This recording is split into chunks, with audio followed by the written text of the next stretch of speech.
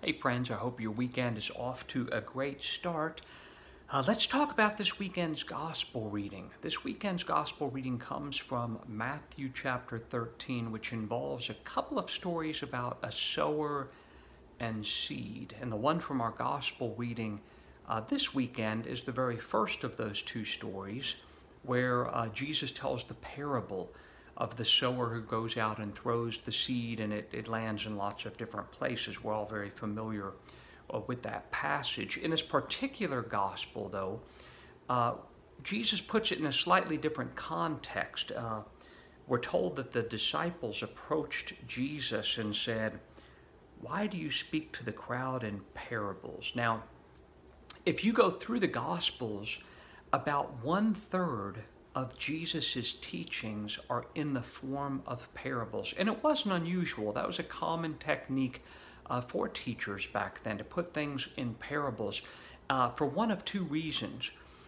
First of all, when talking to an uneducated crowd, a parable can be a wonderful way to get a point across. And many of the people in Jesus's time were very simple people. They didn't have educations.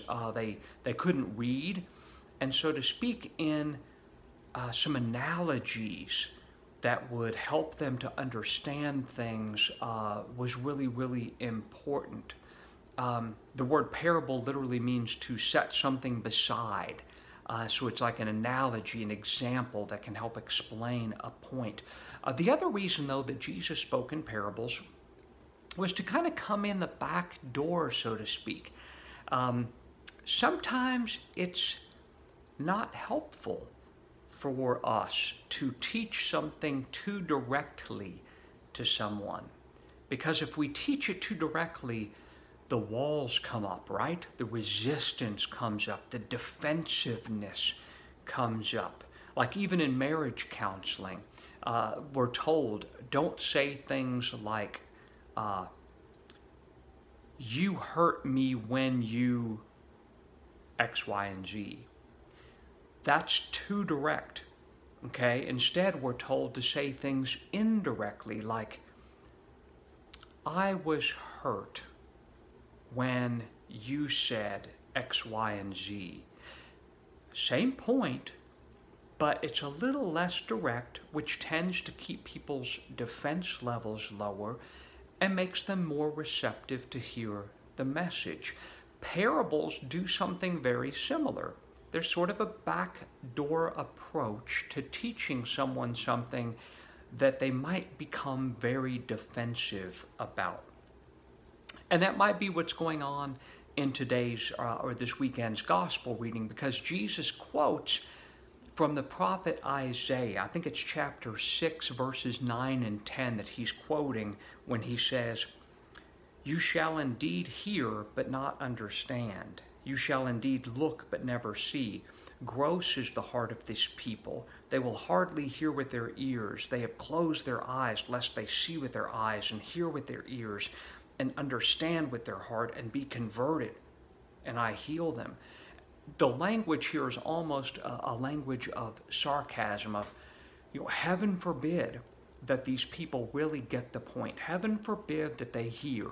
Heaven forbid that they see and be converted and healed, because they're so shut off.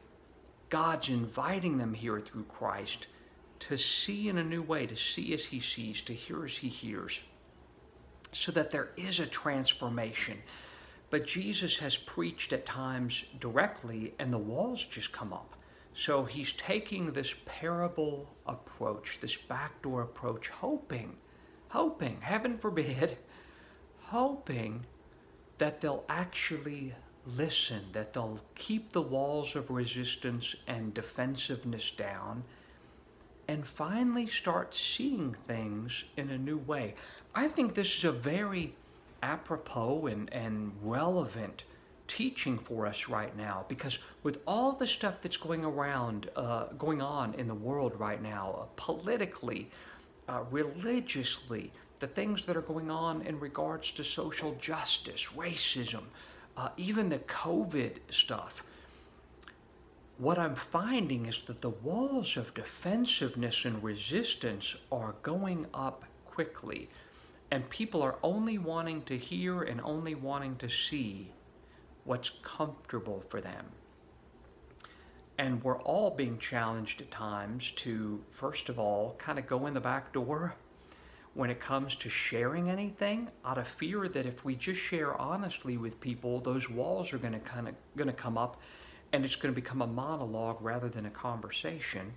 But then we're also being challenged to not let our defenses go up, to be willing to enter into conversation with people who have a different view, who have a different perspective, and to be open, receptive, to listen deeply.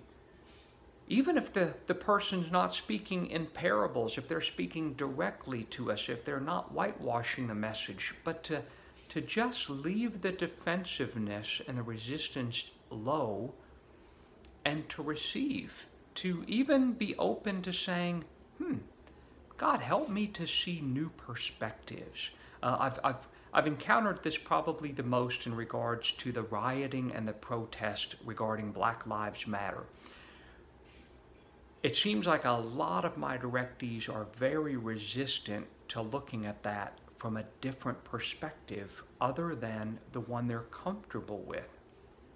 That's a sign of resistance. It's a challenge for us then to say, God, help me to see this from new and deeply uncomfortable perspectives, because that's where you're at. That's where God is at. That's where Jesus is at in every parable. He's offering deeply contrary and uncomfortable views to the people of his time. So I hope God doesn't have to quote Isaiah to us of heaven forbid that Tom sees things and hears things in a different way. But hopefully God is saying, thank you, Tom. Thank you to all of you for a willingness and an openness to not be defensive or resistant, but to be open to seeing and hearing and knowing and understanding things in a new way. I hope you have an awesome weekend.